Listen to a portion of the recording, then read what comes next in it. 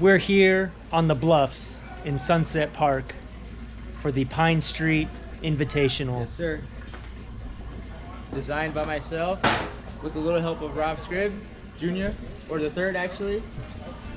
And you know, it's actually been very challenging. We have a couple guys go up there and try to do some warm-up shots, and it's not looking too great. Not looking great. So when it's time, when the bell rings and it's game on, we're gonna see who's the real chipper. Who's got the best short game in the family, you feel me? Yeah, let's see. We're gonna be keeping a sharp eye on this stiff competition.